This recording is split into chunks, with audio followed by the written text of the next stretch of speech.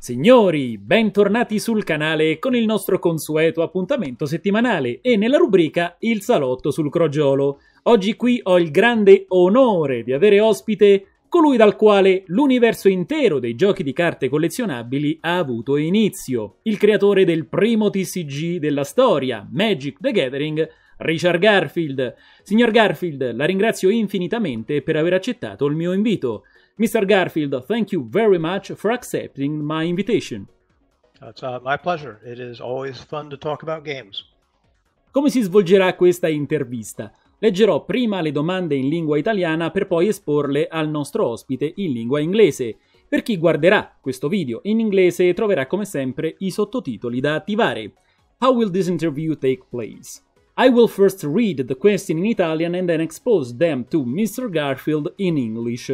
For those who watch this video in English, as always, they will find the subtitle to put on. Is that okay for you, Mr. Garfield? Let's start with the first question. Okay. Signor Garfield, quali sono le basi per creare un gioco di carte collezionabili? Mr. Garfield, what are the bases you need for the creation of a trading card game? For a trading card game, you need a very flexible system, one that you can change the rules of a lot of different things, and that people can attack the system in many different ways. I like to refer to them not as trading card games, but as massively modular games, because games like Keyforge aren't really trading card games, since you don't trade the cards with anybody else. Your deck is fixed, but it still feels like a trading card game. And it has similar design concepts behind it. Quali sono i passaggi che un TCG ancora sul piano delle idee deve affrontare per arrivare sul tavolo da gioco? What are the steps that a TCG has to go through to go from a simple idea to the game table? Usually with my games, and all designers have their own processes, my games involve making a lot of prototypes and playing them with myself. And oftentimes I'll even make a prototype, and by the time I finished it, I've already discarded it and I'm working on my next one. After a while of this, I usually get something which I want to test with other players. And once it's working, experience will, of course, tell you whether this is going to be able to make a good TCG, because there is a difference between what makes a good game and what makes a good TCG. It has to have that extreme modularity.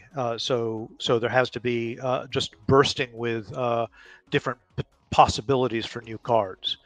So if we're playing it and that feels like it's the case, we're on the right track. Quali sono le figure professionali fondamentali che dovranno accompagnare chi ha in mente di creare un TCG nello sviluppo dell'idea? What are the fundamental professional figures we will have to help those who plan to create a TCG in developing the idea? So there's a lot of people involved in developing trading card style games. The most important are playtesters. You need a lot of playtesters and you need a lot of playtesting. Somebody who's doing this development can't rely on the same playtesters because they will get too good. The more they playtest, the more they'll advance, and then the game will have the risk of being developed for an audience that doesn't exist. You have to make sure that you have a broad range of playtesters.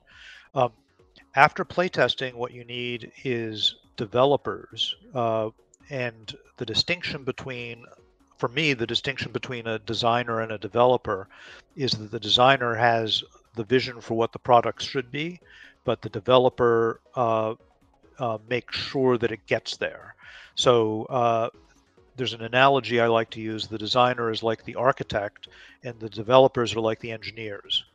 And so oftentimes what they'll be doing is saying this card is too powerful or this one is too weak, and trying to figure out how to make it so that they all have a place in the final game.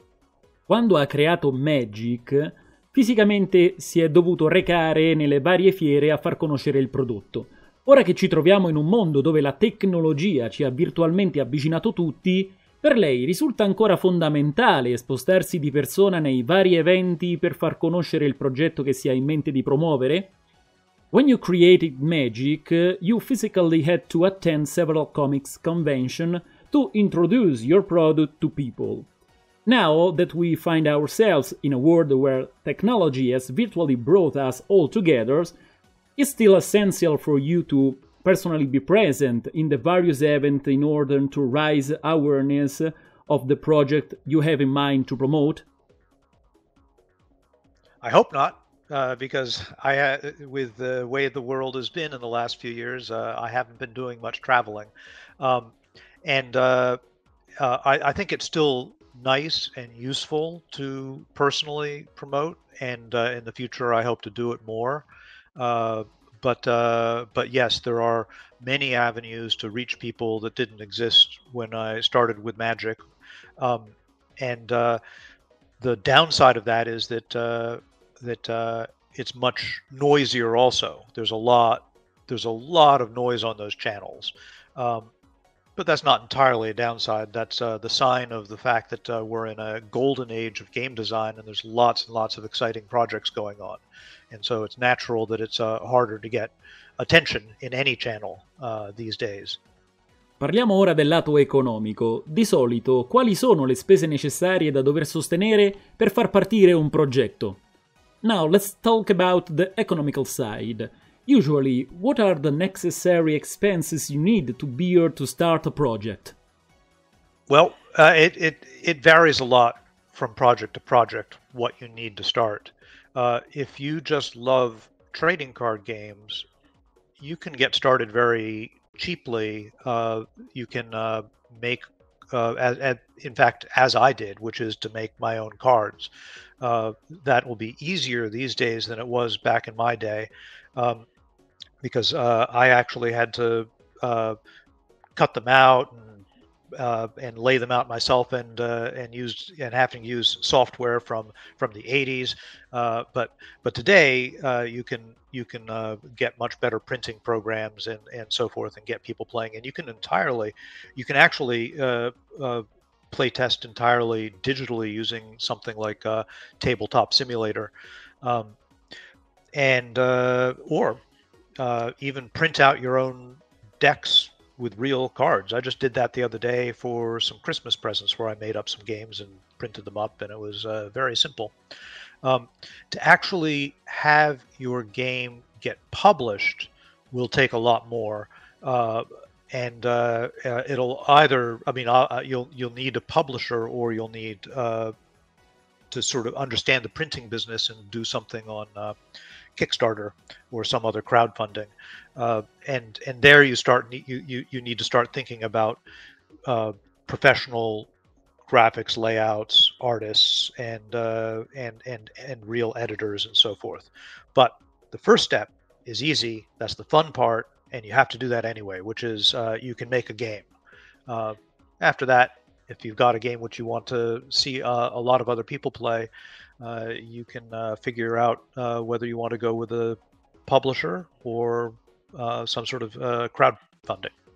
A livello burocratico, invece, quali sono i passaggi da dover seguire? Ad esempio, registrare l'idea presso un ente dedicato o altro per assicurarsi la proprietà intellettuale? Instead, at an administrative level, what steps you need to follow? For example, do you have registered the idea to a dedicated institution or somewhere else to secure your intellectual property? No. I don't take any steps to protect myself, and this is this from the very beginning. There was a talk of the need for trademarks and patents and so forth. But the truth of the matter is that it is very difficult to protect game ideas, and a patent is very expensive and hard to get, and usually doesn't apply to many games. And trademarks are much more applicable to like graphic logos and specific storylines and things like that. So once you've got graphics, yes, those need to be protected. But the game design itself is much harder to protect, and the best way to protect it is really to get it published. The good part about that is that people aren't. The game industry is largely honest, and that's because people aren't in games to make money. They're in games because they love games, and so they don't look around for people's games ideas to steal. And so the stories of people having their ideas taken is very few. But you can see how even professional companies, what they do is they will copyright their rules and they'll trademark their art and so forth, but they don't protect the game design because that's such a difficulty. They don't patent or trademark that. And there's actually a very good example of that is Monopoly. Monopoly is almost entirely unprotected. The only parts which are really protected are the symbols on the corners that go to jail and so forth. And that's why with official monopolies, you'll see those old symbols there because that's what makes them real. The rest of it is, people make games very close to Monopoly and there's really nothing they can do about it. Una volta sistemato tutto a livello di idee, economico e burocratico, a chi ci si deve rivolgere per promuovere sul mercato nazionale o magari internazionale il proprio TCG? Once everything regarding ideas, economics and bureaucracy has been settled, who should you contact to promote your TCG on the national or perhaps international market? Well, if you're working with a publisher, they will have an audience in mind, and they will have some ideas about how to reach that audience. If you're a crowdfunder, you are going to have to create your own community, which you can do using existing communities who like similar games. And if you can get some sort of following there, that can be the root of a game community for you as well. Most trading card games or trading card like games really thrive on the player community, in that players play them less at home with a small group of people than they do in a group like at a game store. So working with game stores to set up nights where people will play or competitions is often useful, as well as setting up, if possible, like virtual tournaments and gatherings, which can help build that community. Ultima domanda. Qual è il consiglio che si sente di dare a tutti i nuovi imprenditori ludici che vogliono lanciare il loro progetto sul mercato dei TCG? Last question. What kind of advice would you like give to all new gaming entrepreneur who wants to launch their project on the TCG market? Well,